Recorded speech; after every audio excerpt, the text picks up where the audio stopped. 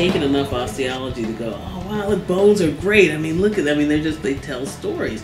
I am dismembering the mandible and regluing the teeth so that way you don't have to see the hot glue.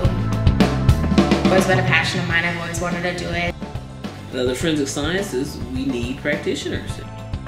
You know, because I have my own biologist, Dr. Igor Ovchinnikov, and he's a geneticist.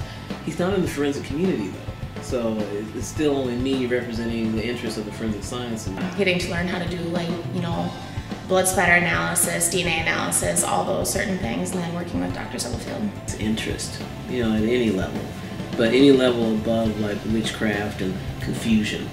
And so to get them above that, I support science education that's at all interesting.